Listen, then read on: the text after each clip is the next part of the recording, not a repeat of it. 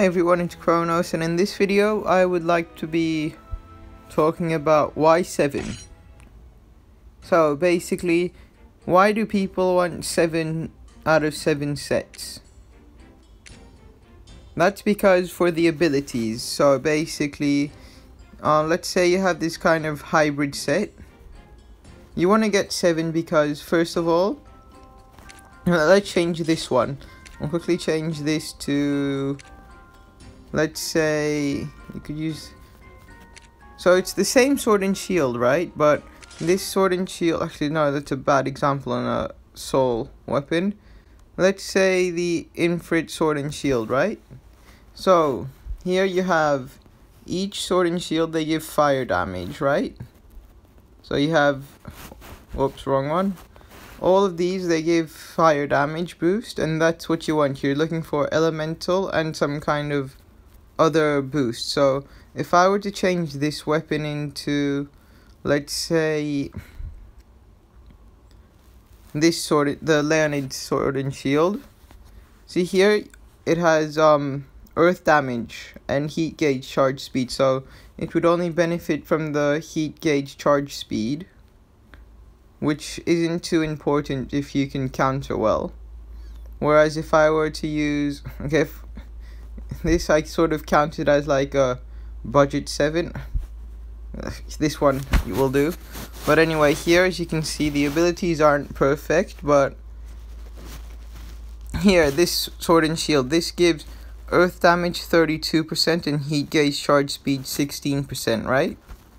If I were to change this to an Ifrit sword and shield, fire damage and counter damage plus 30%.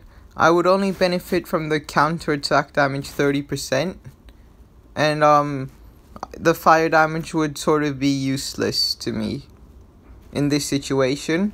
Whereas if I were to use 7,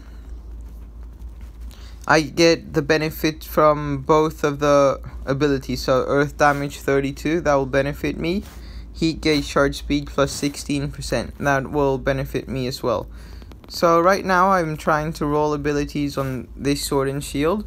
So all the time you want to roll for the green abilities that comes with the armor or weapon. So in this case it would be the Enraged Howl. Here, Fiendish Grip, you can go ability change, right? You go possible abilities +1, so this is the best you can get. So you always want to go for the green ability, is what I'm trying to say.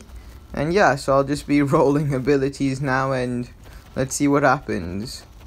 So I have 108 million gold on me, and this will take quite a lot of tapping. You want to try and make sure you do this on Wednesday, as hopefully most of you know that rolling abilities is half price, so 25,000 gold for SS gear instead of 50,000.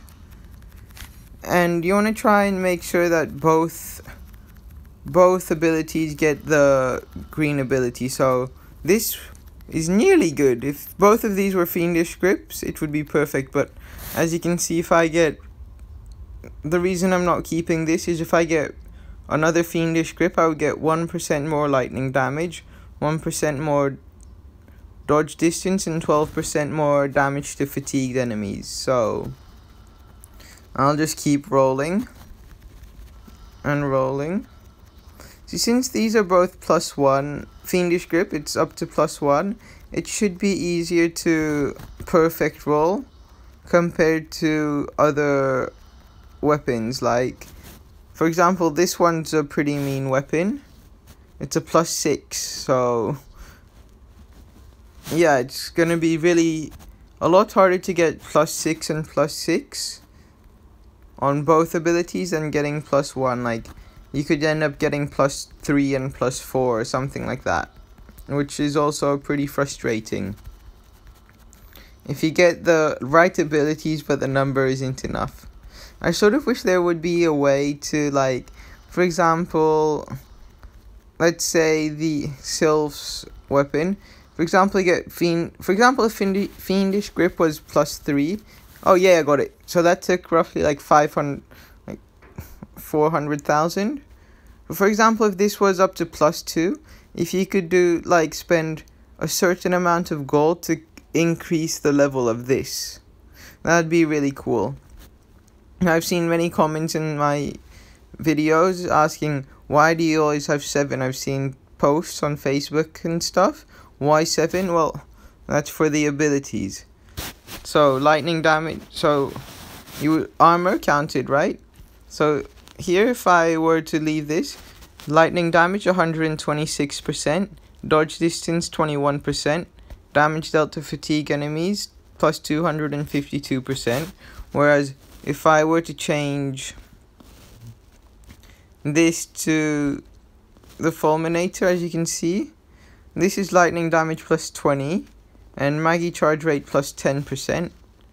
So you get 10% more lightning damage than the ability, and damage dealt to fatigue enemies plus 60% is, I think, quite a bit more useful than Maggie charge rate, because it charges pretty fast anyway with the Soul Sword and Shield, so I basically lose out on 10% lightning damage.